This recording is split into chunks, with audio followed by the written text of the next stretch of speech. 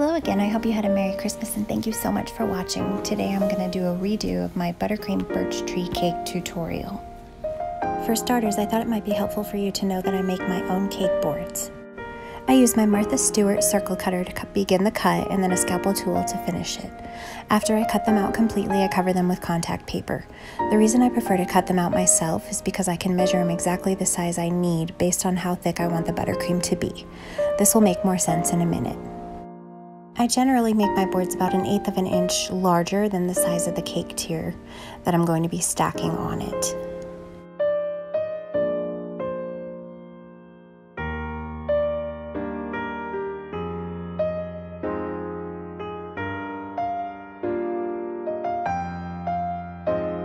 Go ahead and stack all of your tiers. I do this style of cake or similar ones often, but this time this cake was a 3-tier with 10-inch, 8-inch, and 6-inch tiers, although I've done these techniques on anything from a 1-tier cake all the way up to 5.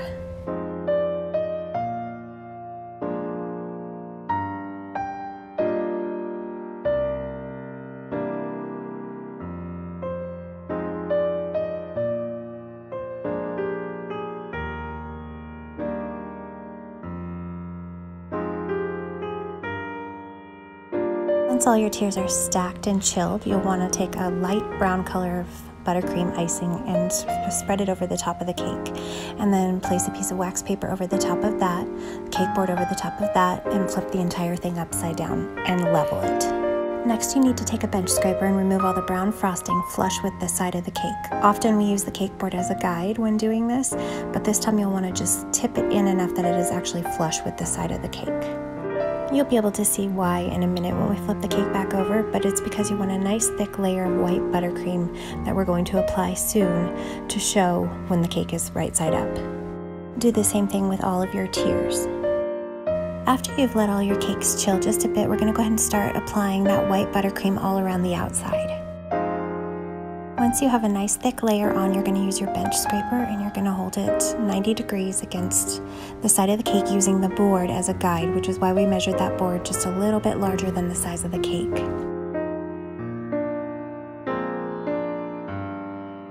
Do the same thing with all of your cakes, letting them chill after you get them coated.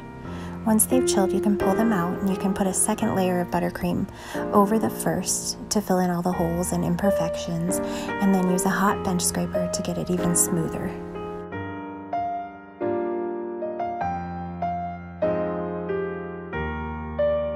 This is definitely my own clean style of a birch tree cake. Some people like the buttercream to be a little bit more rustic looking.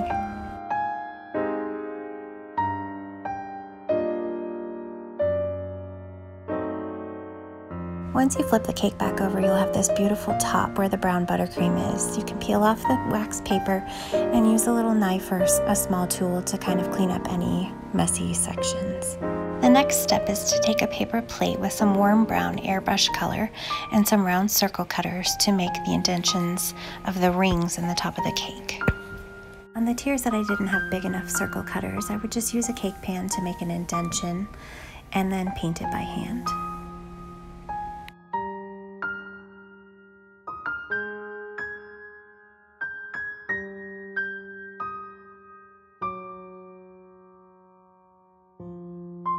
You can also use a Dresden tool or another clay modeling tool to make the cracks in the center of the tree stump. Then you'll just use the same airbrush color to paint the inside of them.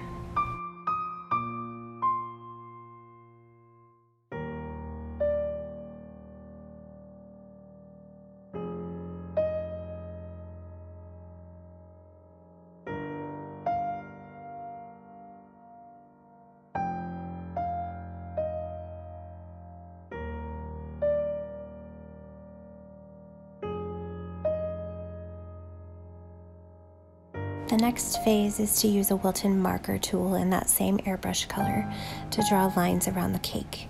You'll want to keep adjusting the markers so that all of your lines are not in the exact same spot. Also, since this cake is buttercream, you want to make sure you press very gently.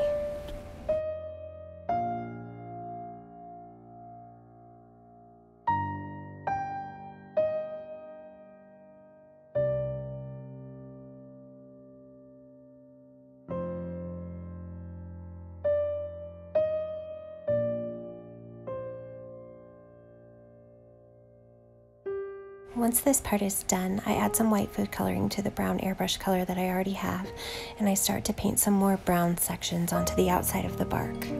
These should be really random in both size and placement.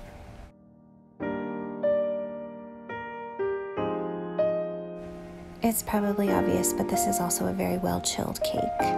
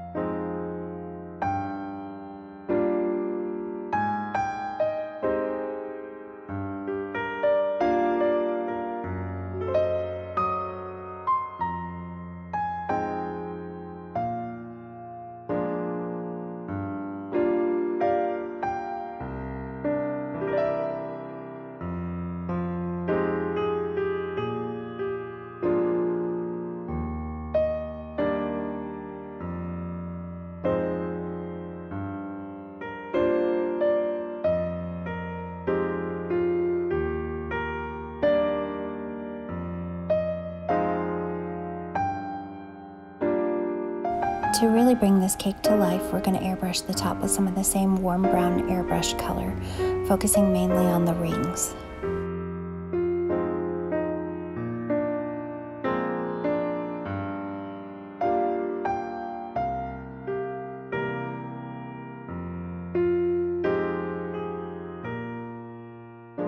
If you don't have an airbrush, you can get the same effect by hand painting with the airbrush color, as I did in my original Buttercream Birch cake tutorial.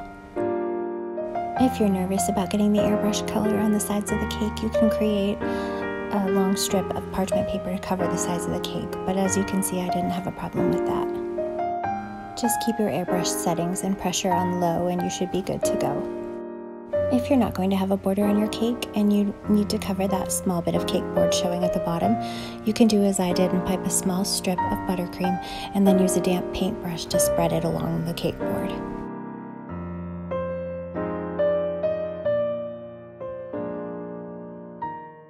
That's it for how to make the birch tree stump tiers. Now I'm just going to stack my tiers using some bubble tea straws.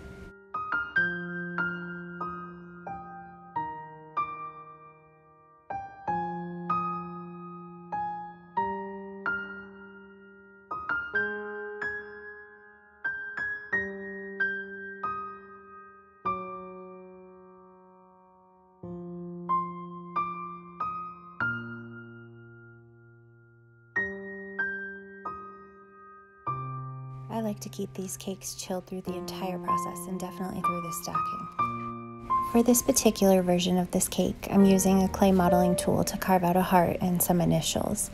I like to try to carve it exactly as I imagine I would carve out a tree, using only straight lines and no curves. Once you're done carving, you can use the same airbrush color to paint in the grooves.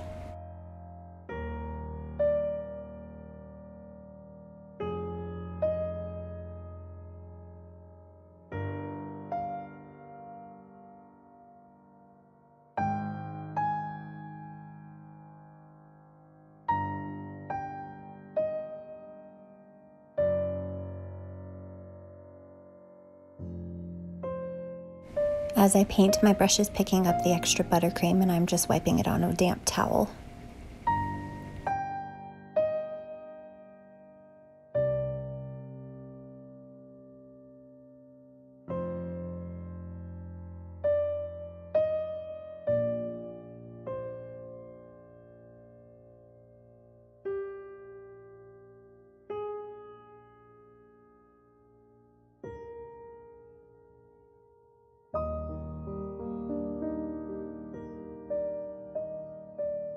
Next, I'm finishing the stacking. You can tell the cakes are chilled or I wouldn't be able to handle them this way.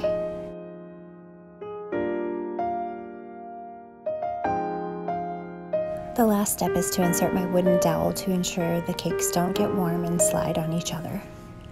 After that, you're free to insert any flowers or pine cones or other decorations you might need for your cake. Thank you so much for watching. I hope you enjoyed this tutorial and I hope it was helpful. If so, please give me a thumbs up and don't forget to subscribe to my channel.